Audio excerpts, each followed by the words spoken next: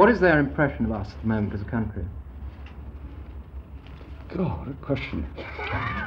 I didn't ask them all. There's 250 million of them. What sort of things did they ask you, though? I mean, did they seem to know what England and Britain is like at the moment, or did they seem, you went right round? No, they asked things that, people in this medium, as you know, are very parochial.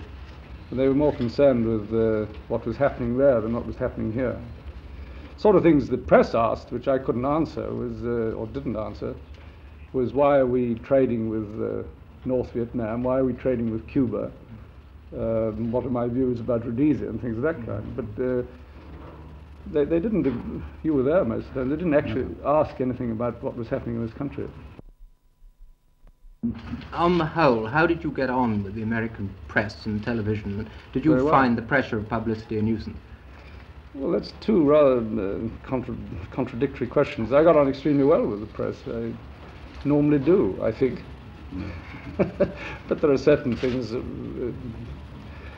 occasionally which they do, which perhaps I don't like very much. I think the business of constantly, for instance, which happens in a great many places, this is business of overhearing conversations. I mean, in a way, if you're presented with all these things and all those things, you know more or less that if you're going to say something, it's going to be taken down. But if you're having a conversation and somebody pokes one of these at you with a tape recorder behind, or one of those long listening devices which they can overhear a conversation 20 yards away, you get a bit anxious. This is what you were specifically objecting. Well, I don't know what this is about. Well, there was a quote. I just object to them on principle. There was a quote, I think, which appeared on television that you suggested to a chap with one of these things how he might dispose of it during private conversation.